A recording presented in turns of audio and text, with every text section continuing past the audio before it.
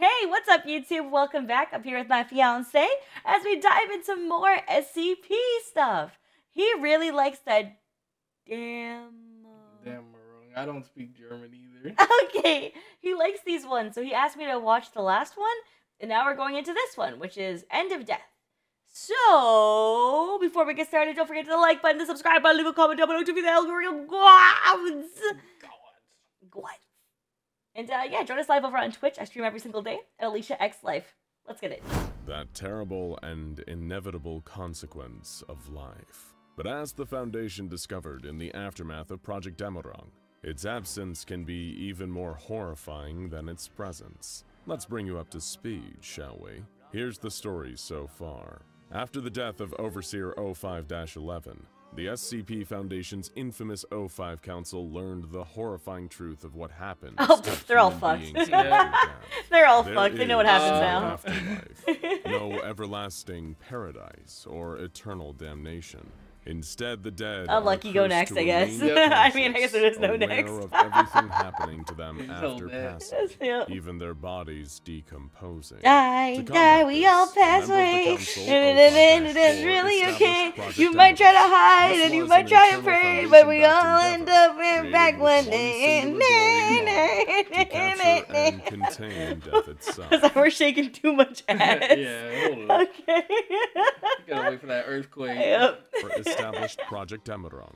This was an internal Foundation-backed endeavor, created with one singular goal in mind, to capture and contain death itself. Oh, they stupid as bricks. Oh, they're so stupid! Created the machine known as SCP-3448. At first, it seemed like just an ordinary MRI machine from a hospital. SCP-3448 had a number of anomalous modifications. For a second, that motherfucker sounded like he was rapping. It a Under the SCP,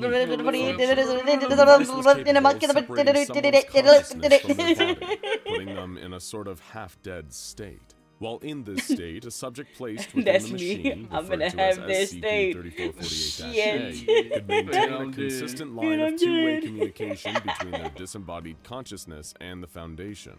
Instead of deploying a member of D-Class personnel, one of the SCP Foundation's own agents was placed into SCP-3448. D-Class stands for they don't mean Agent dick to Anthony us, shawty. Miles was elected to act as SCP-3448-A and serve as the conduit between the living world and the endless nothing that lies beyond. But as often happens when people dabble with forces they cannot possibly understand, something went awry. Mission to contain death took an unexpected turn. When Agent Michaels was placed into the machine, things ended up getting much, much worse. Buckle up, because we're about to dive into the ill-fated outcome of the death-defying Project Demerang, the catalyst for the end of death itself. One of the components connected to SCP-3448 is a monitor. This screen is used to interpret the electrical activity of SCP-3448-A's brain once they have entered the half-death state, known as SCP-3448-1. This component of the anomalous MRI machine is able to intake these electrical signals and interpret them as images, occasionally with words accompanying them too.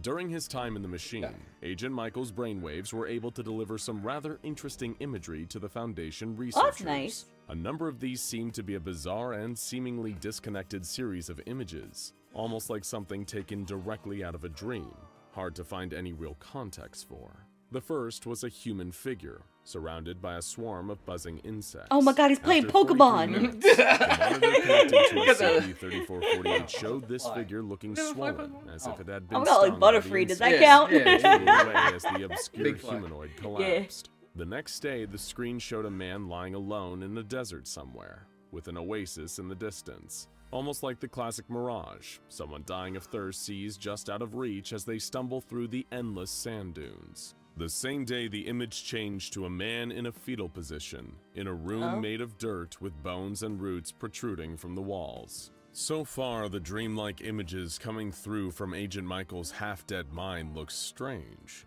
Almost like the contents of the infamous videotape from the horror movie. Hey, shit! It's the ring! Did any of these images mean anything? Mamma mia!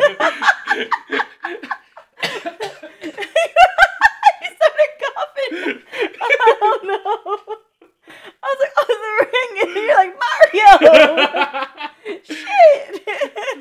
What's Papa Toad? Dap me up, motherfucker. Goddamn. If so, what? Was the man, the human-shaped figure appearing in them, Agent Michaels himself? Or some kind of representation of his disembodied consciousness? Now that it had been separated from him by the SCP-3448 That's machine. rough, buddy. The Foundation's researchers described the imagery seen on the monitor as being akin to watching someone's acid trip for over a week.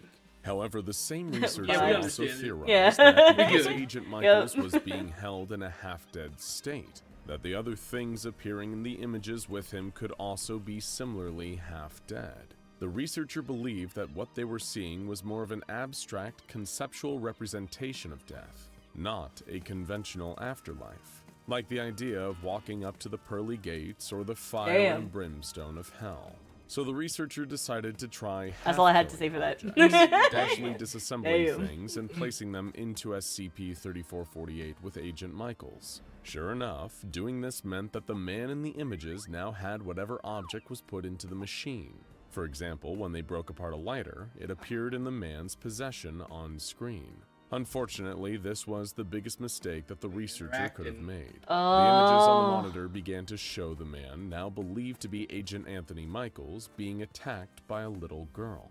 Thought to be a manifestation of the very concept of death, this girl was seen stabbing the agent with a femur, torturing him while the Foundation were sat watching. I thought so too! I thought she was aiming for the booty cheek. The researcher requisitioned a handgun, partially disassembling it like the lighter in order to arm Agent Michaels against his attacker. Oh, I give him a gun and an MRI. Yeah, I don't know, man. I don't know, Chief. Michaels was able to draw the firearm and fend off his attacker. The agent fired off a shot that, over the course of more bizarre, creepy, and disjointed images involving skeletons and teddy bears, seemed to hit the girl square in the head. The image that followed showed Agent Michaels standing alone in a garden, flowers blooming as dead insects rained down around him. On the ground beside the agent was a stuffed animal, a crow with a bullet hole through its head. Shortly after, the following words appeared on the monitor attached to SCP-3448. I hope you enjoy your hike, Dad. For a few short moments, nothing seemed to be all that different to the Foundation and the outside world. The researcher who my brain's just like, that seemed nice. Yeah, me too. I have no more brain cells. That seems nice, thanks. That was my takeaway too. Provided Agent Michaels with the handgun was trapped in a state of shock for a brief while, until 5 minutes later when the phone calls started flooding in. The first came from Joyce, a woman known to the researcher who frantically explained how her father, who had been dying, now was totally fine all of a sudden. The researcher couldn't quite tell if she was happy or terrified by what seemed to be happening. Next came the orders from above.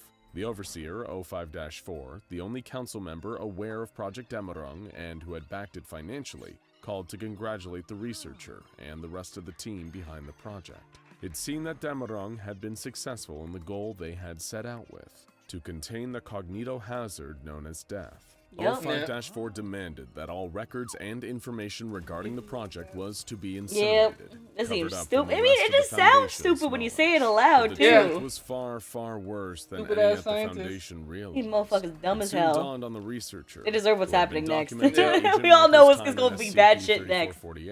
That Project Emerong had not succeeded at all. They hadn't contained anything, hadn't secured the conceptual form of death. What they had done instead, by foolish mistake, was neutralize death. They had killed death itself, and now the world as they knew it was gone, changed almost indefinitely.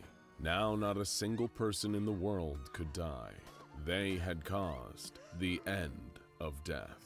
On the surface, a world without death sounds I guess like I'm a utopia. Taking that out. Society where everyone on what is happening? How do they start hooking up? But those with a little more foresight will know that peaceful immortality for the human race is a fool's dream. Think about how many people there are living in the world right now. The overall global population grows exponentially every year. While death might be a sad and somber part of life, it is unfortunately necessary. Even with all the deaths that occur worldwide every year, the resources of planet Earth are still being stretched thin. Water, oil, die, food, motherfucker, die, electricity, motherfucker, die! everywhere you go, there are plenty of people who don't have enough of any. So what happens when people don't die, just keep aging infinitely?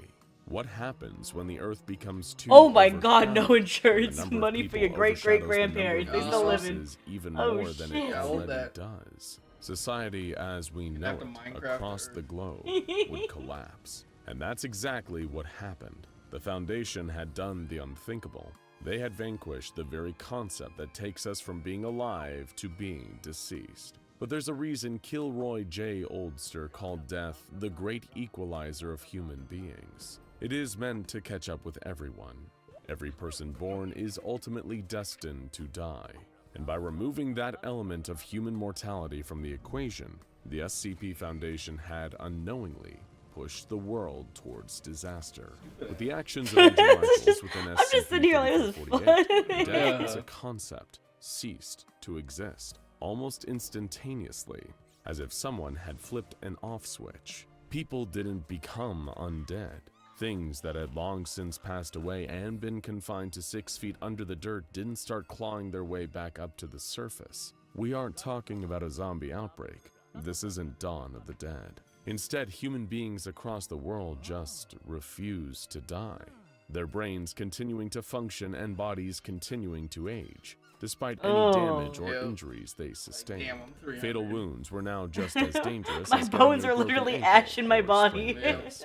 The concerns about how undying Bugs ate me humans were 100 years overpopulating ago. the planet were also extended to animals too, which were also affected by the end of death that Project Demerung had triggered.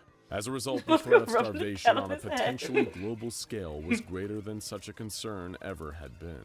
Of course, the SCP Foundation left the concerns of a potential humanitarian crisis to those in charge of world governments. The United Nations could worry themselves over how to feed and care for a population that simply won't die. The Foundation had bigger fish to fry. Their mistake had caused this situation, so only they could undo it. The only solution they could come up with? Figuring out new ways of killing people. Holy fuck! In one way or another.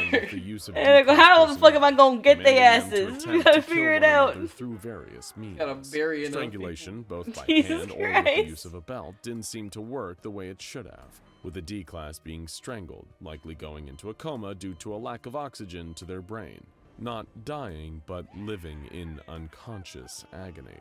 In a similar experiment, placing a D-class in a vacuum led to burst blood vessels, impaired motor functions, widespread paralysis, to name a few forms of damage. But still, death could not be achieved. Cutting, blood loss, poisoning, starvation, shooting, even decapitation of Man, D-class these personnel motherfuckers Dr. all Seuss that yielded the shit. same result. In some sense, simply allowing these subjects to die might have just been kinder, if death was still possible, that is. The Foundation even went as far as removing the brain of a live monkey, placing it in a blender, and testing to see if there was any electrical activity present. And wouldn't you know, it was somehow still alive. At least as far as life can be measured by human beings. This key part of Fuck. the existence, Yup. the underlying No fact that head death empty, no itself brain. was unknown. Removing that was like taking a crucial Return to element monkey. out of a Return circuit. to The world monkey. just didn't Yeah. function in the way it was supposed to anymore. What hope did the Foundation have now? What could possibly be done to solve this colossal mistake? Well, the answer is very little. Apart from waiting for the Damn. inevitable collapse He of said you shit out of society, luck. what awaited was a world in ruin, where everyone was starving but nobody could die. A planet and a people just hanging on until the universe eventually blinked out of existence. So Why? maybe Yep. then, You're gonna say that? Yeah, that's how that's story, My you can't bad. cheat My death, bad. because death isn't the other player, it's the game itself. Now go check out secret group that runs the world, SCP-05 Council Explained, I and thought that was SCP-006 Fountain of Youth for more videos about attempts to cheat death and its not-so-pleasant consequences. W. W. I don't... It was kind of goofy. Yeah. I think the animations make me find it funny instead of taking it serious. Yeah, because, the wiki's all formatted and everything. And, like, the Vulcan reads it, and it feels fucking creepy and eerie. This just feels like it's just fucking funny. They're using like those default ass. I ordered it for $5 on Fiverr animations. Right. Like the ones they use for if you want to pay $5 and get like a work briefing done for HR done. Yeah.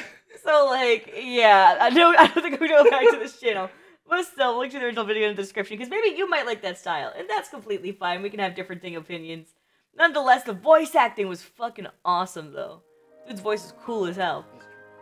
So, anyways, we'll catch you later. Thanks for your love and support always, and we'll see you in the next one. Bye, YouTube!